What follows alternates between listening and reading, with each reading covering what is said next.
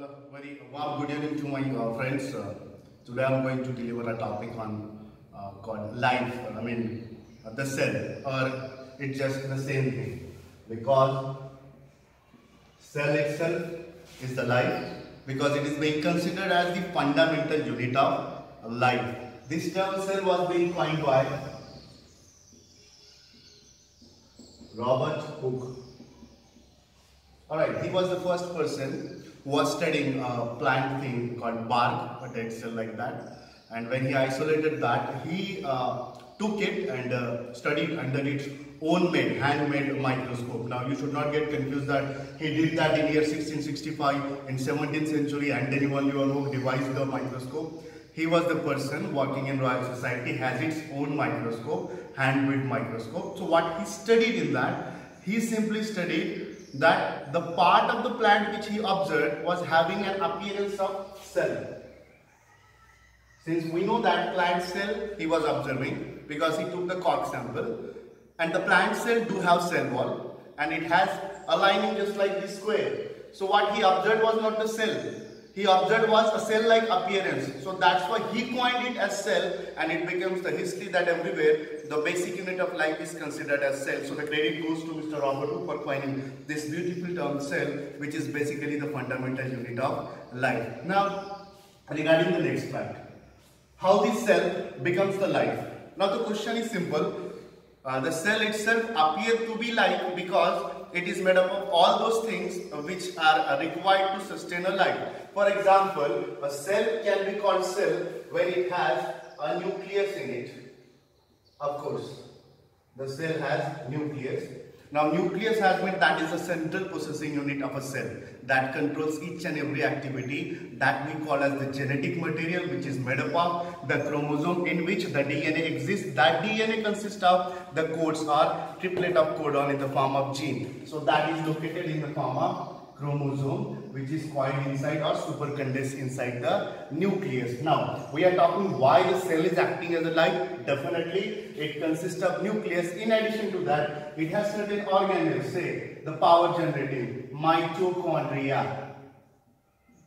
I written this mitochondria. Then if suppose the cell is autotrophic, definitely it consists of one more structure that is called as chloroplast.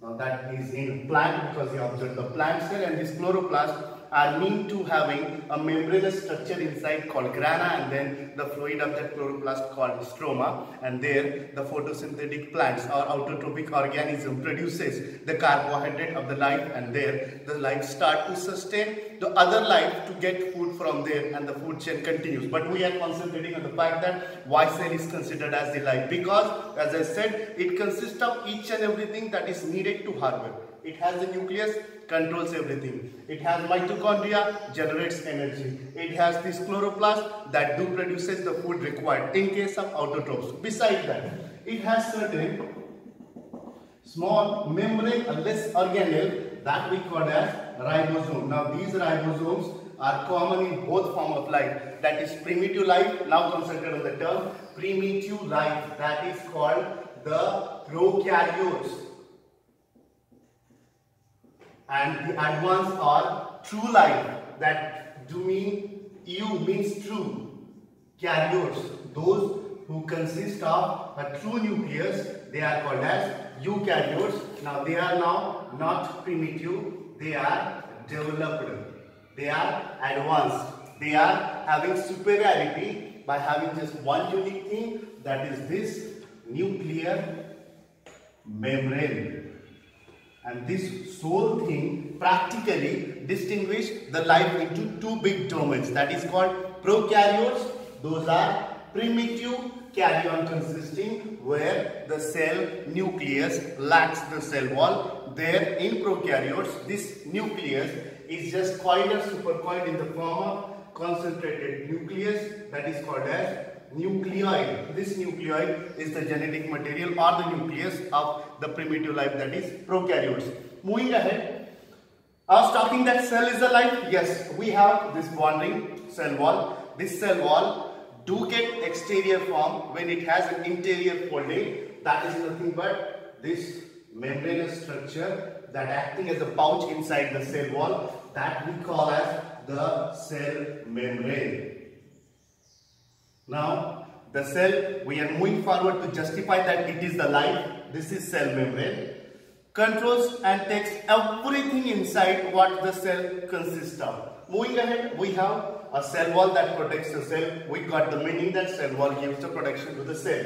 We have everything to hold inside, that is cell membrane, plasma membrane, or it is called as the limiting membrane, or it is called the covering membrane, or it is called as the selectively permeable membrane, or it is called as differential membrane. Lot of names are there as per the use in different organisms, but it is a unique part. Now, as I said, it has the covering, protects the cell, got it, cell wall. Okay, fine. This is cell wall. Something to hold everything inside that can sustain the life. It has cell membrane. Then, after that, it has something, a fluidy form that is present mandatory in every cell. Now, I am using the word mandatory, compulsory. If suppose that fluid which I am calling cytoplasm, the fluid of life, if it is not there, then definitely it cannot act as the life, because every organelle controlled by nucleus working in its ordership must place somewhere with flexibility inside this fluid of life or the soup of life, that is cytoplasm, that gives an anchoring property, that gives a platform where these things should be placed inside. So this cytoplasm or the fluid is nothing but a fluid or flexible structure, or the cytoskeleton of the cell is located inside. It has several, what do you call, units that from it is made up of. In case of different organism, it is from actin, tubulin and intermediate filament of different tubulin types of protein that gives an infrastructure that each and every organelle inside the cell must reside inside that. Okay. Moving ahead, now we got a protective covering cell wall, then a cell membrane, then the fluid of life, soup of life, that is called cytoplasm, then the membraneless organelle ribosome, so then energy generating mitochondria, then food producing chloroplast. In this way, if you see or look at this, there is need of something which are having a synthesis property or transporting to someone else. Now, you will call the best thing, that is a network called as endoplasmic reticulum, which takes the order from nucleus and then synthesizes the protein that needs certain modification and transportation. That is being done by his spread organelle, that is called as GA or Golgi apparatus. Okay, once we got this, they need a partner to digest everything. Again, a structure inside it that is called as the lysosome. Fluid patch with hydrolytic enzyme that do apoptosis to every digesting act when a cell is dying or something to be digested. It consists of almost 40 different types of hydrolytic enzymes. Moving ahead, these are the internal parts.